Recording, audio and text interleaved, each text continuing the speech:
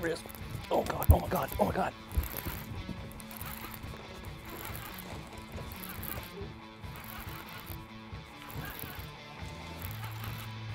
It's tiny, I think. I had my drag back top, I thought it was so big.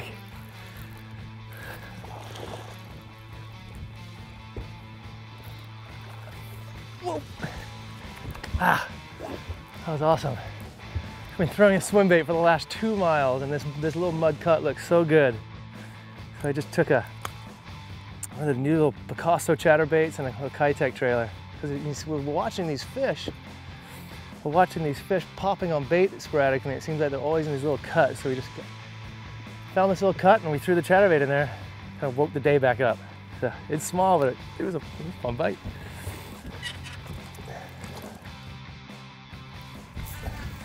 Well, we came out here to fish some swim baits, but it seems like every time we pass these little mud pockets, we see a fish boil or something, and we've been talking about it every time we see a fish boil, and then we're kind of hard-headed and sticking outside with the swim bait. So we came around here and we keep seeing like another fish boil, so I thought, let's chatterbait, the water's dirty. It seems like they're busting on bait, so I just put on a shad-colored chatterbait, and we're just running it through this dirty water, especially wherever we see these birds. It seems like wherever there's birds, they're pushing these little bait balls around. And it seems to be working. And there doesn't seem to be a whole rhyme or reason, just get in the pocket. Some of the fish have been right on the bank, and some of them are coming right out the center. So I think they're just roaming around on bait. It's March, end of March now, and I think most of the fish are pre-spawn or just starting to spawn, but the water, since it was so abnormally warm, I think the bait's up, so the fish are in that pre-spawn spawn thing, but they're also crushing bait, so we've got them kind of where we want them. And this is a new bait by Picasso. It's their new chatterbait. The details on these things are beautiful. I mean, it's very rare you see a chatterbait with a head and the skirts. I put a Keitech on the back to kind of finish it off.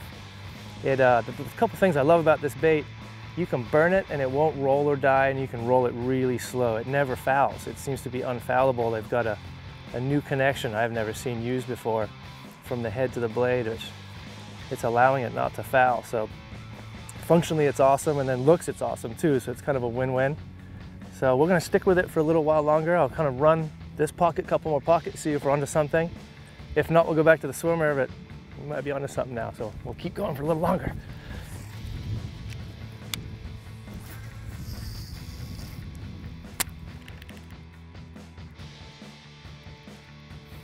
You know, when I fish chatterbaits, most of the time I get most of my bites when you're winding it, kind of like a spinnerbait, and I always like to jerk it or pop it to kind of trigger a bite. And I've been doing that, but it seems like the times I don't are when I'm getting bit. So maybe these fish are kind of lazy. The water's getting pretty warm too. For end of March, we're in the 60s. So I'm just giving them a lazy retrieve. That seems to be what they want. Tomorrow it might have to be ripped and jerked, but today it seems like that super slow, steady retrieve is picking them up. And I've noticed most of them are coming way off the bank, so I don't know if I'm just going over a bait ball or if they're tracking it forever and then finally committing, but whatever we're doing it right. We'll stick with it.